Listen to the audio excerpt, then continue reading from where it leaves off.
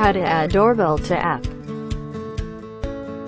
Take out the doorbell and Type-C adapter cable from the box. You can see the Type-C interface on the back of the doorbell. One end of the adapter cable is the Type-C interface, and the other end is the USB and Ethernet port. Please download and install Foscam app on your phone first, then register an account. If you already have, you can ignore this step.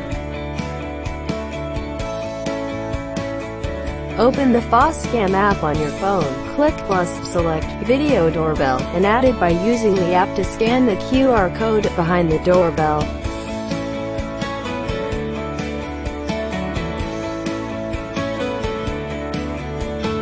Find a 5V power adapter and connect it with the Type-C cable and the doorbell.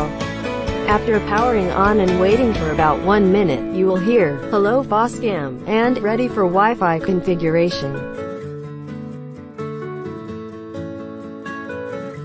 Hello Foscam, ready for Wi-Fi configuration. Enter the Wi-Fi information that your phone is connected to. Face the QR code on the phone to the camera. The best scanning distance is 15 centimeters, and follow the instruction on app to complete.